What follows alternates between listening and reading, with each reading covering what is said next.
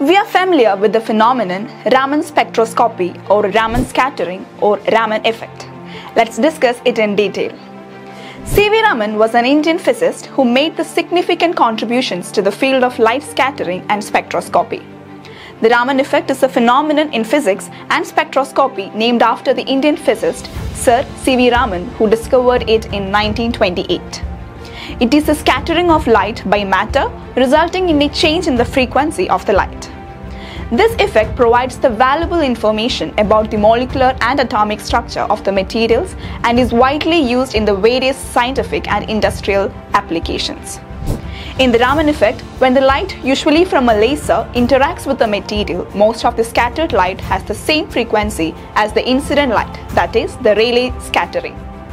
However, a small fraction of the scattered light has a slightly different frequency due to the interactions with the vibrational and rotational energy states of the molecules in the material.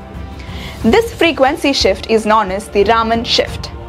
The Raman shift corresponds to the energy difference between the incident photon and the scattered photon and is related to the vibrational modes of the molecules in the material. By analyzing the Raman spectrum, researchers can identify the types of molecules present in a sample and gain insights into their molecular structure, chemical composition, and even the physical properties.